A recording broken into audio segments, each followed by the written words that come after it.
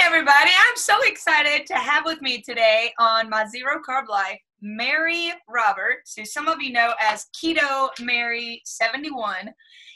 And Mary, I was just reading through your story and listening to you on Judy Cho, which I love her. Is she not delightful? Yeah, she's so awesome. She is, and you were wonderful on there with her. But we have a lot in common, my friend. All right.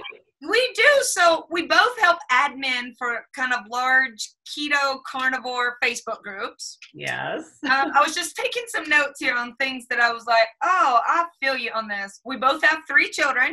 Mm-hmm. We both, our highest weight was 262. Oh, or awesome. 260. 260 and I was 262. Yeah. We were both in our 40s. We both lost over 100 pounds. So high five right there, virtual high five. And now we're both strict carnivore. And something I didn't know is we were both in Women's World magazine, which I'm going to take this moment to talk about what a not fun experience that was. No offense, Women's World. Okay, yeah, a little bit of offense, Women's World. Yes, a little bit of offense. And I'll probably use the actual picture. The picture that whatever they did to the picture, that is supposedly me. My children were like, who is that? That was supposed to be me. They got it so wrong. They had the daily eating plan for a carnivore diet, including avocados.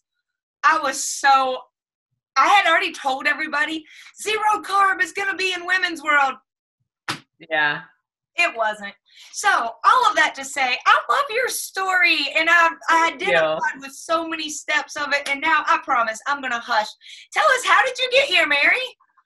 So, I mean, I had a lifelong dysfunctional relationship with food, like as from a preteen, all the way till when I discovered keto at age 42. I'd been through hospitalization for bulimia. I'd been in and out of, like trying different therapists, and I did OA. And of course, every diet known to man, right? Like Richard Simmons' Deal a Meal, Weight Watchers, Slim Fast, and everything in between, Phentermine, all that stuff. I struggled my entire life. Yeah. And I finally realized at age 42, when I found myself type 2 diabetes, high blood pressure, on medication for both of those, psoriasis, allergies and asthma. I carried an inhaler from the time I was 7 years old. Wow. Sleep apnea, I snored, all of that. And it was just, I'm at 42 and I'm like, I feel like I'm in my 60s. Like, this is terrible.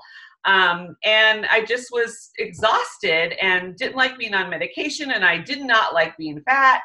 And so, I credit keto with saving me. It definitely did. I personally feel better and less hungry when I'm just strict carnivore. I prefer the way I feel on that. So all my health issues like reversed. I'm not on any medications. I lost over 100 pounds. I feel better. I definitely have cuter clothes and great shoes. But it's been awesome, and I'll never look back.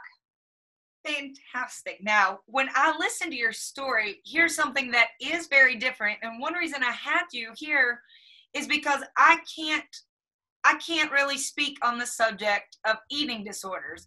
Now, I have struggled with disordered thinking when it comes to food and body image. I certainly did try to starve myself down at times, but it was not bulimia, and I wouldn't really even call it anorexia. It was just the only way I knew to lose weight was calories in, calories out. Yeah. And exercising. So I would push those limits. Yeah. But you were hospitalized for several weeks. This is. Yeah, in high school. Yeah, I just, I discovered bulimia. I'm like, oh, here's a way I can eat and maybe I won't get fat. But I still put on weight when I was bulimic. So speaking of the eating disorders, a lot of people think that eating disorders are either bulimia or anorexia, and then more recently, binge eating disorder. And those are like, the most common eating disorders. But basically, I mean, an eating disorder is any disordered behavior with food. And a lot of people have a bulimic mentality and behavior, even though they don't purge. Yeah. So like, for instance, going on a binge and then, okay, now I'm going to fast for 3 days. That's bulimic mentality. Okay. Going on a binge and taking a bunch of laxatives is bulimic mentality. Going on a binge and, okay, now I'm going to exercise like a mad woman, trying to burn off what I ate. That's bulimic mentality. So like it takes other forms, but all of that is disordered. And we all have that voice of sabotage, like we wake up in the morning with resolve. We're like, today is the day, I'm going to get my crap together today. Right. And then by noon or 4 o'clock, we hear this voice, man, it's really been a hard day. You deserve a treat. Just go ahead and do it and start over tomorrow. And it's this like vicious cycle. It's like the voice of sabotage says all kinds of things like along those lines that it always ends with just start over tomorrow, or Monday, or get back to it on the 1st, or, Halloween rolls around and after Halloween, we're like, January 1st, we'll just get our crap together. Right. And it's just this vicious cycle. And you know what's going to make it easier to start the next day is if there's no junk food in the house. So I should probably just eat it now. And it won't be here tomorrow. That is actually, so I teach a class, a food addiction and recovery group with one of my friends, Jessica. And that is like one of the lies that we address. And it was a big one for me. It was like, oh, okay, every night, like the voice of sabotage is like, if you eat it all tonight, there'll be none left tomorrow, which is total crap because I'm a grown woman. I own a car and I have a driver's license. I could get in my car and go to the store and buy more. But like at the time, you're just so desperate and you're stuck in the cycle that you're like, yeah, that sounds like a great idea. Let's eat it all tonight. Yeah. It makes sense in that moment. I have been there. It's mental torture. It's a mental jail that we sometimes live in. Yeah. I have lived that. And so when you describe it that way, I kind of have had eating disorders. It didn't come out. The majority of us do struggle with stuff like that. Yes. What causes that, do you think? Why do some of us? the $100,000 question. Yeah. I think basically it starts out like we discover that food makes us feel better. Like, we use it for soothing, like people, we always, everybody describes it as I'm an emotional eater. Yeah. What that means is we use food to soothe ourselves. So like when people are lonely, well, let's eat, let's eat, or we're celebrating, let's eat. Or, oh my gosh, I'm so stressed. Let's eat. The kids are driving me crazy. Let's eat. Like we eat for like all these reasons except for I'm hungry. Like, right? We go on these diets and we're like, I'm so hungry. And we don't eat, right? Until we like cave and binge. We have it like all, backwards. We think food is our friend. We start using it for soothing. And then, there's the biology side of it is once we start doing that, like our body can only take so much. And then eventually it becomes physical. We become insulin resistant. We gain the weight. We feel hungry all the time. And then we're just like compelled to eat. And at that point, it's physical and emotional. And a lot of the things we binge on have no real nutrient value. So we are actually, even though we're obese, we're malnourished. Yeah. And so exactly. You're all the time, literally, you are hungry and you feel like you're starving. And we'd say, I remember I used to tell myself, how stupid is it that you feel like you're starving? You could stop eating and live off the fat of the land for 2 weeks. You're not starving. Right. I was starving in the fact that I was not properly nourished. Yeah. So I never felt satisfied. I was eating low-fat junk all the time, and it wasn't real food. Yeah.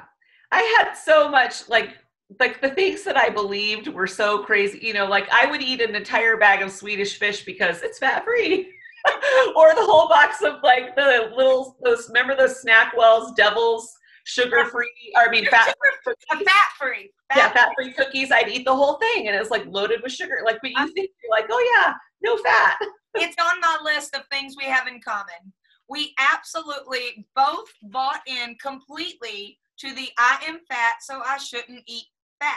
Yes. And so instead we replaced it with sugar and wondered why in the world we're still so fat.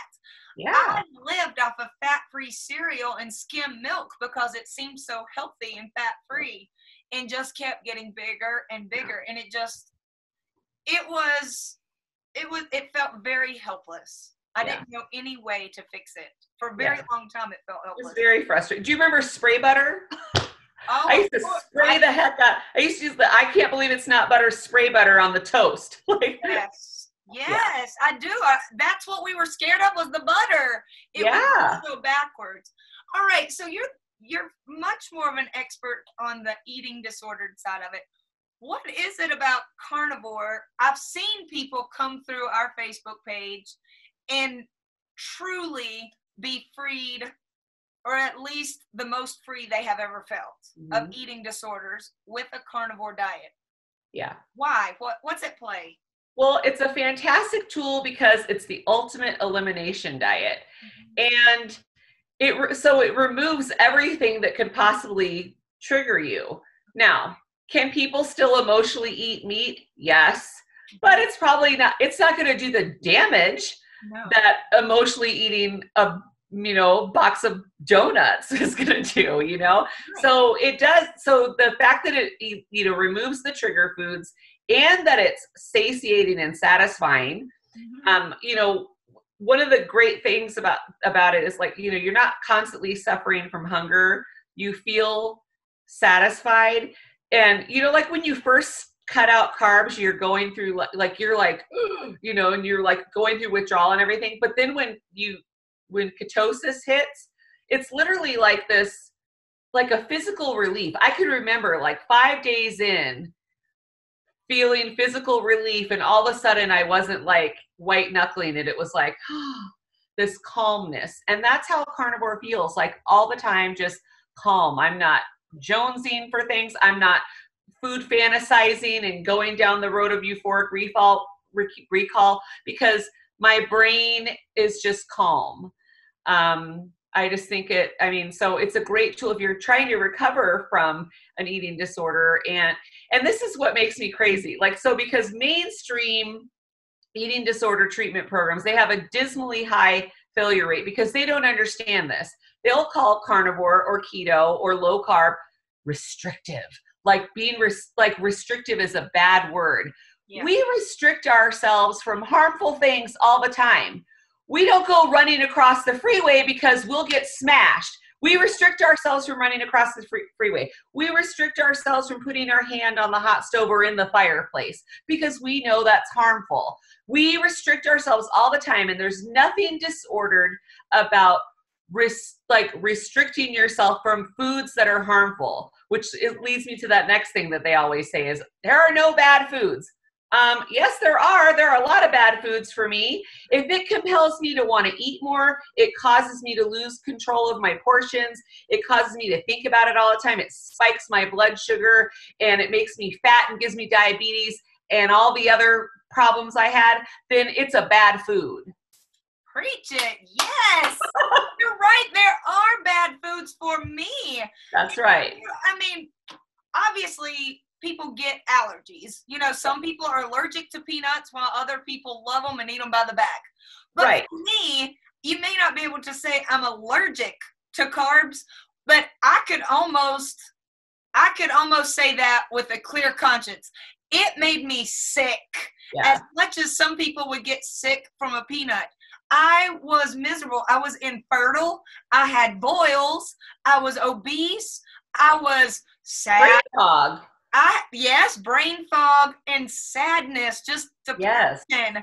Mm-hmm. That to me is as important as saying, I get hives from eating a peanut. I'm allergic. I shouldn't mess with it. Yeah. Well, I feel totally comfortable saying I'm allergic to carbs because I break out in fat pants. I break out in diabetes. I break out in high blood pressure. It causes these things. I have a bad reaction to eating carbs. Okay, I'm going to no longer feel any hesitancy at all. You heard it here.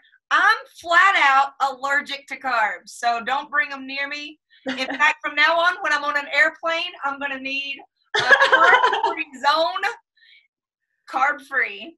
That's right. I don't even want to breathe carb air anymore. So my husband, like, this is a joke, you know, when you go out to eat, like you order what you want, right? And you tell them no sides. Yes. But sometimes they'll like bring the sides and it's like on my plate and I'm like seriously like annoyed.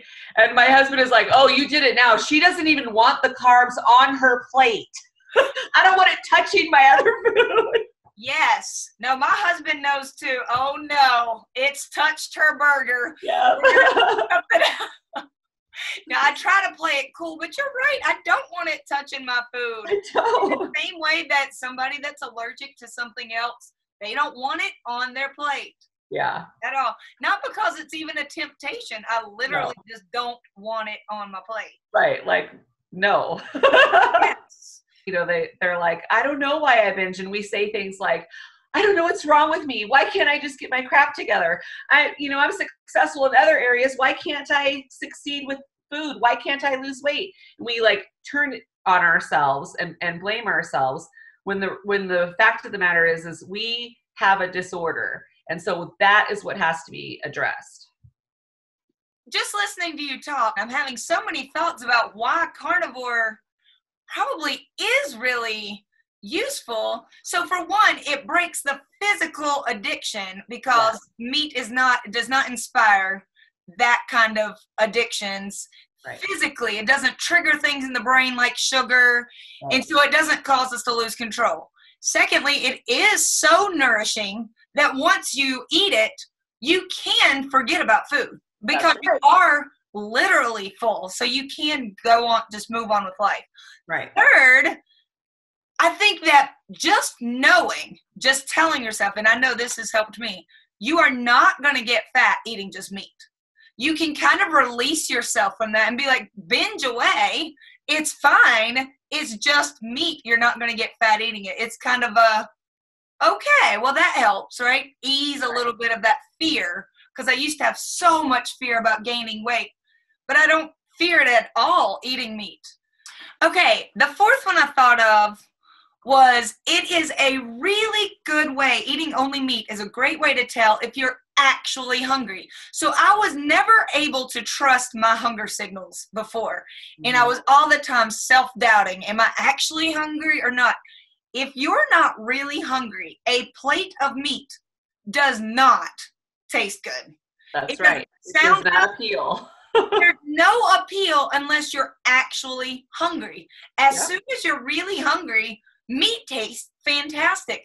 I think it lets you feel in control and able to trust your own hunger signals, which I could see how in eating disordered thinking would be really useful, right? Yeah. So you know if you're full, you know if you're hungry, you know you're not going to get fat eating this way. It takes away the physical addictions to these foods. Yeah. And then you're no longer just constantly craving for reasons that aren't true hunger.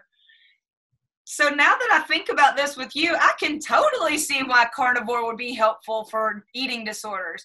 Now, some people will say, well, carnivore is an eating disorder. All right. Yeah.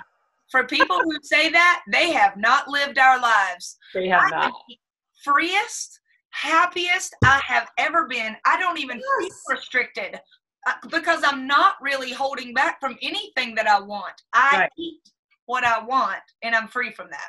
That's right. I'm no longer obsessed with food. It used to be my days revolved around food. I woke up thinking about food. I thought about food all day. I was always looking for recipes. I was like, what restaurant can I go to? I'm driving down the road. Oh, I need to hit that drive-through. I'm at the grocery store. Oh, look, candy bars, 3 for $1. Like all day long, my every waking hour was consumed by thoughts of food.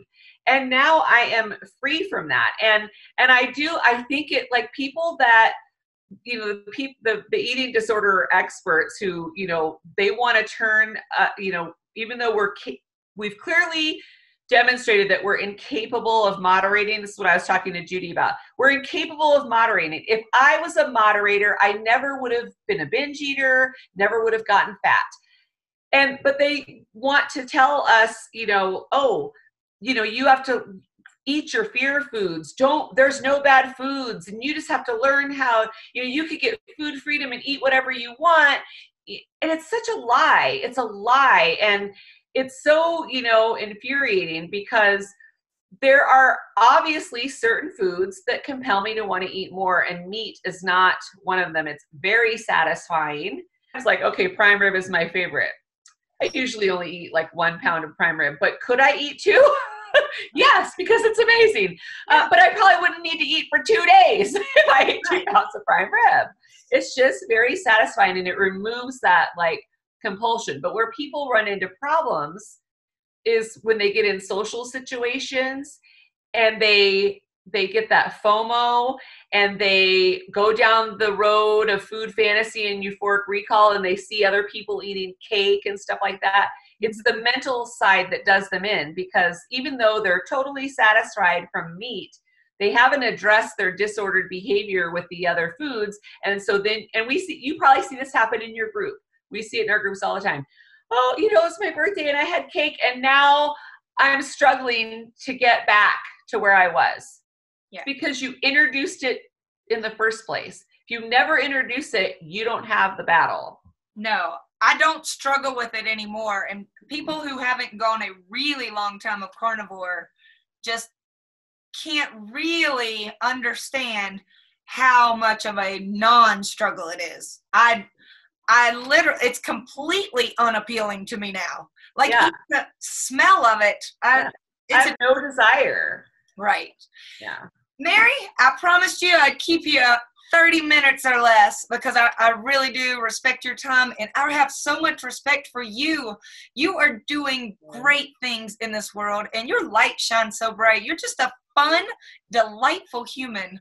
Well, and thank you so much. I was thrilled when you asked to talk to me. I'm like, I love her. I'm so glad, because I love you too. Thank you, Mary. Thank you so much. Welcome. Bye-bye. Bye-bye.